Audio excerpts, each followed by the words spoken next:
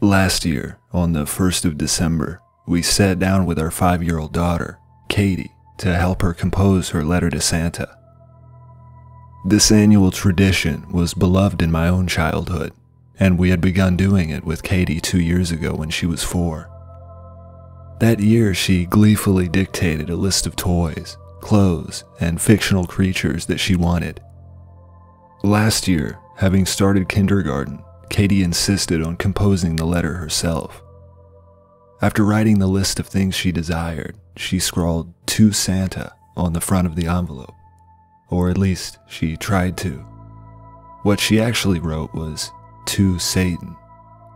I thought it was hilarious while my wife was torn between amusement and horror. We put the letter in the mailbox and sent it as it was.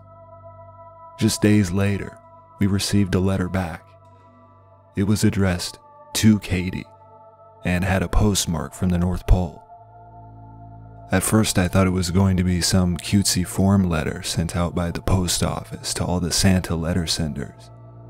I sat Katie down on my lap and we opened it together. I began to read. "Dear Katie, I've received your letter. I wish to assure you my elves are hard at work at making all the things on your list. They're working especially hard on the unicorn bedspread you've asked for." Her name, specific items from her list. If this was a form letter, someone at the post office went to a great deal of effort to include specific details regarding each recipient. It struck me as unlikely. It was handwritten too, or it appeared to be. Perhaps it was a relative or a friend that my wife brought in as a little holiday merriment. I didn't recognize the handwriting, but I continued reading. "However, I am sad to say that you are presently on my naughty list.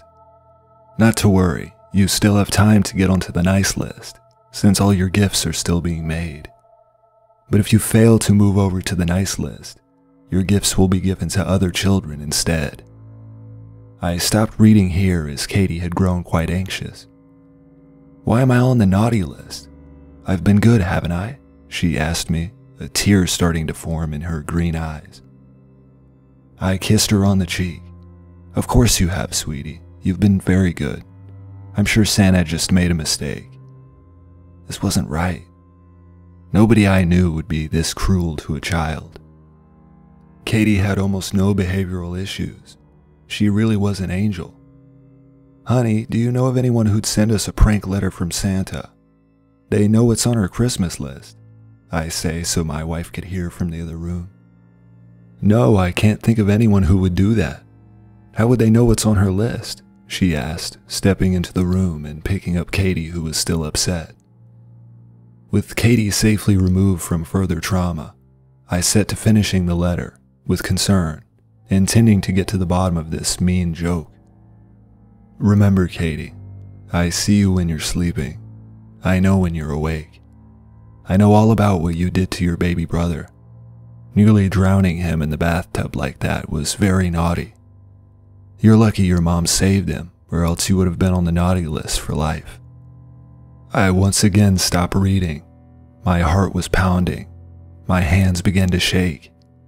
My eyes darted around the room nervously. William, her 4-month-old baby brother, had nearly drowned about a month prior to this. Somehow he managed to slip out of his bathtub harness during a 30-second period of unsupervision. My wife felt awful.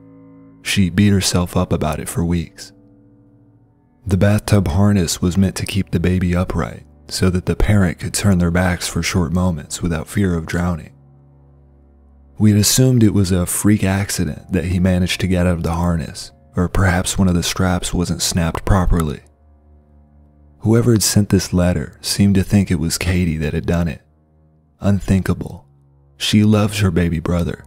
She wouldn't be capable of such premeditated malice. But how would they know? We hadn't told another living soul. We chose to keep the incident quiet because no harm had been done, and it was a painful memory for my wife.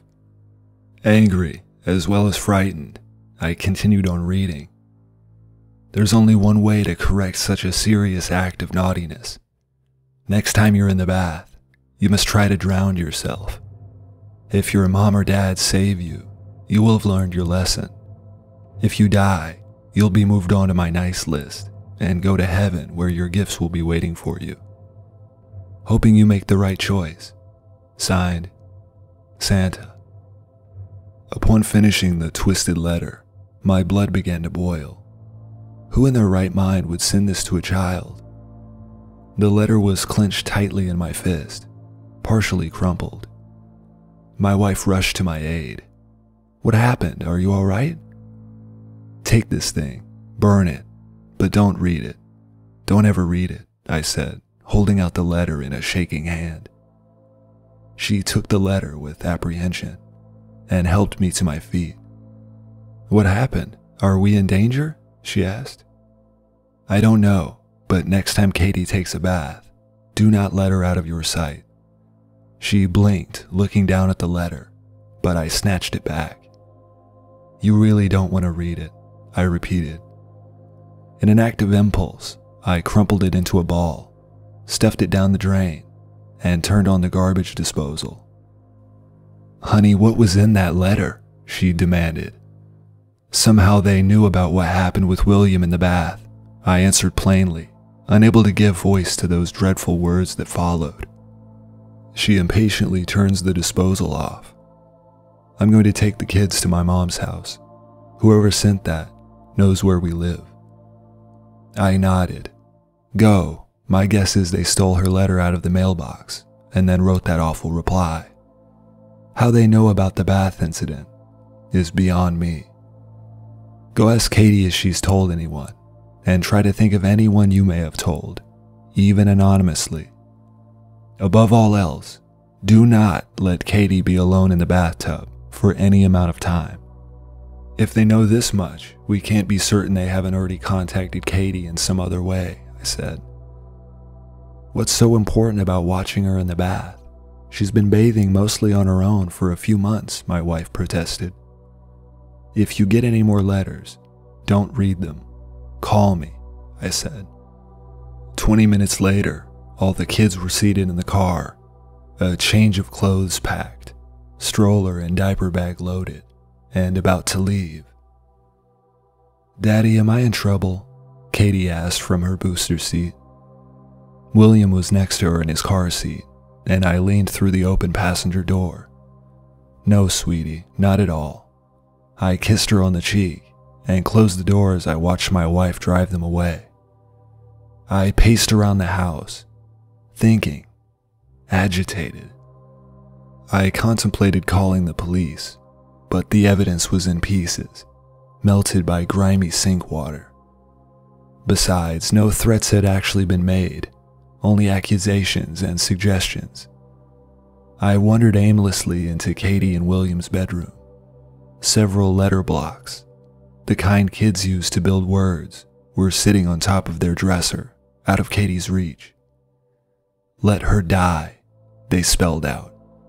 In a state of panic now, I lurched towards my gun safe. Every shadow was a terror, every sound a nightmare. They were inside our house, or had to have been very recently. There was no chance my wife would have missed the letters while she was packing away their clothes for the trip. I fumbled with the safe controls until at last I had my gun in hand, a 6-shot revolver.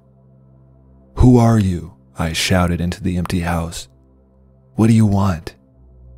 I checked every room and every closet, gun at the ready at all times, but I couldn't find a soul. I calmed myself down a bit more now that I knew the house was clear. The doorbell camera and alarm records came up negative. No signs of forced entry. I checked again and again. Whoever it was had been in and out quickly and quietly and left no trace. It didn't make any sense. I spent day and night watching our mailbox from the upstairs window, watching to see if anyone visited it, but it remained untouched. I periodically walked the house, gun still in hand, checking every door and window, and confirming over and over that no one was in the house. Around 9 p.m., my wife called me. The kids are asleep, but my folks are worried. They don't really understand what's happening because neither do I. I took the kids here because you were terrified. But now, I need the whole and complete truth, she said. She was right. In a monotone voice, I told her exactly what was in the letter. I never told anyone, she said. Not even anonymously. I swear. I asked Katie, but she wouldn't give me any straight answers. She eventually confessed she told a friend, but wouldn't say which friend. You don't think she actually... No, I said emphatically. She wouldn't. Somehow they found out about the bath incident, and they're just inventing the fiction that Katie did it to hurt us. For what reason, I don't know. Try to sleep. I know it's going to be hard, but staying awake all night won't help. I hear your tiredness. Lock the doors, set the alarm, then sleep, she said. I love you. Take care of the kids, and I'll call you first thing in the morning, I replied. I hung up. I didn't tell her about the blocks. That would only terrify her. Maybe I should have. Put her on guard. Whoever did this knew us. They could easily have known where my in-laws lived. And whoever it was a skilled burglar. I called my father-in-law, Donald. In him, I confided that there had been evidence of danger. He agreed not to tell my wife about the blocks, as she needed to be a mom that kept the kids calm. She'd be likely to panic if she knew the full truth. He agreed to stay up through the night, for which I was very grateful and thanked him profusely. I didn't sleep. How could I? I pledged that if anything else like this occurred, I would call the police, even if they might think I was crazy. The next morning, I got a call at sunrise from my wife. I looked at my buzzing phone, terrified. Something happened. I just knew it. Why else would she be calling this early? With shaking hands, I answered it. Hey honey, are the kids all right?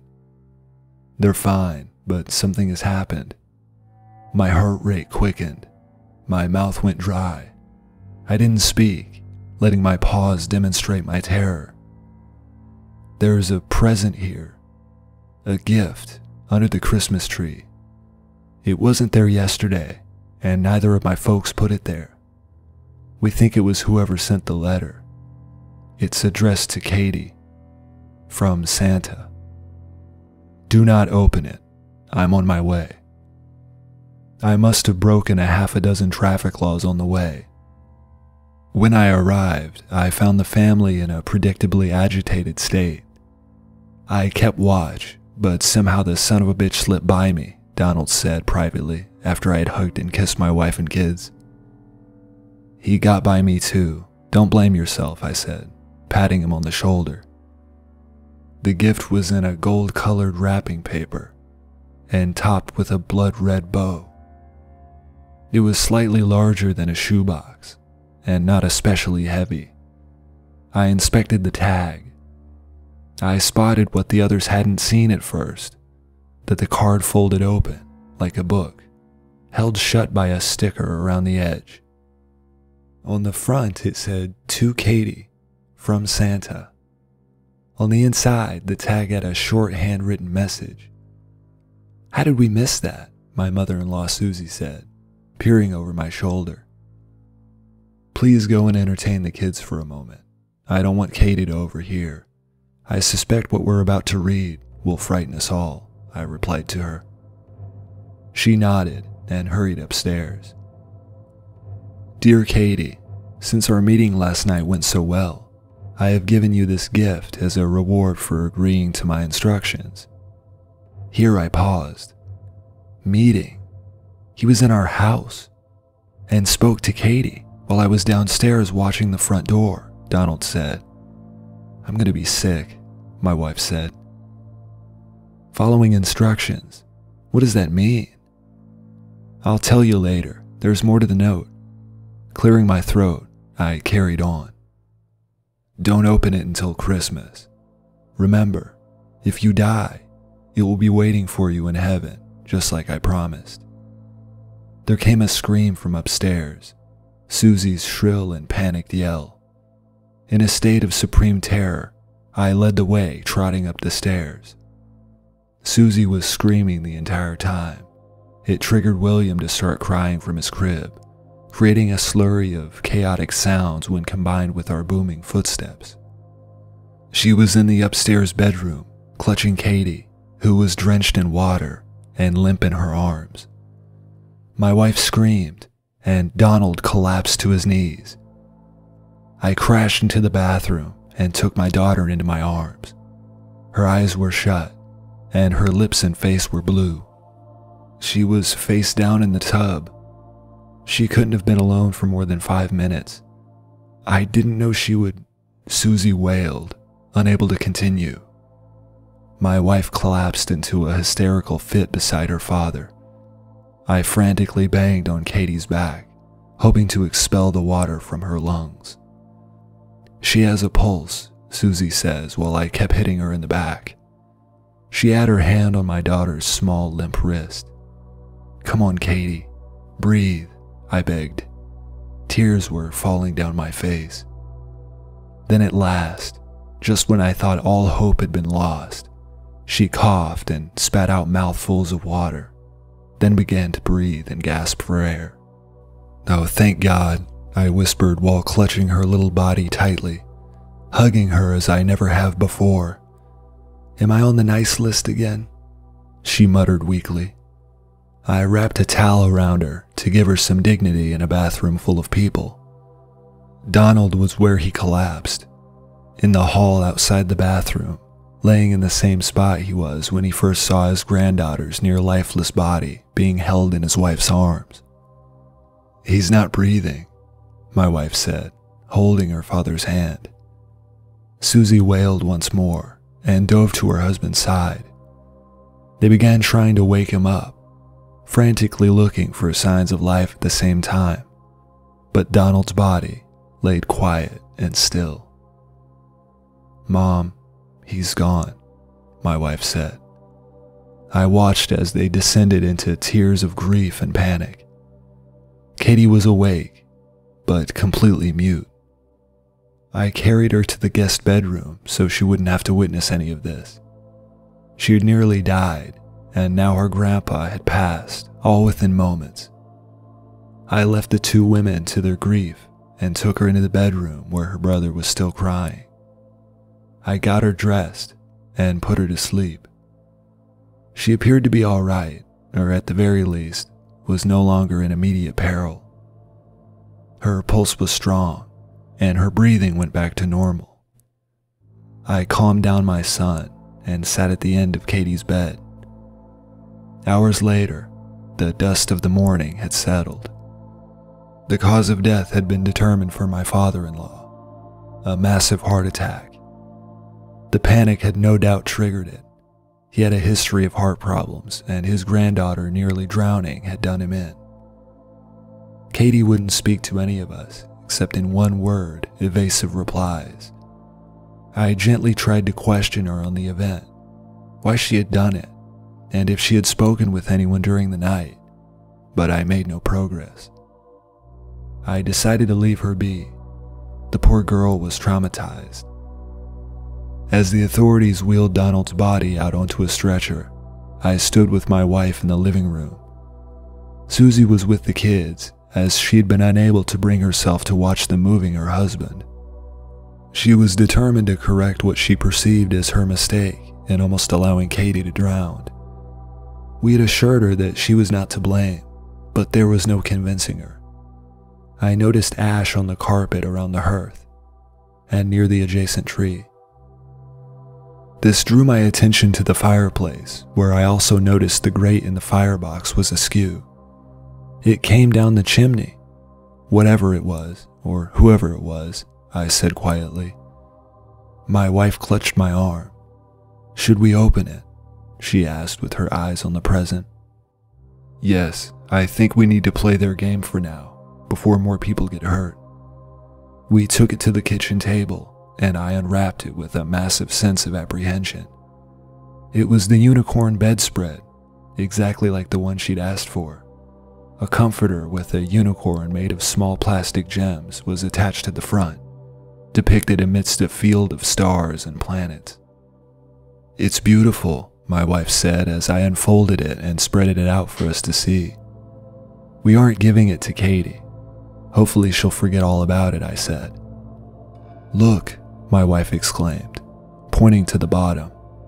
I turned the blanket around, reading the words stitched into the comforter. "One death, one life. Welcome back to the nice list, Katie. Until next year." Christmas is soon, and every time I check the mailbox, my heart beats a little bit faster.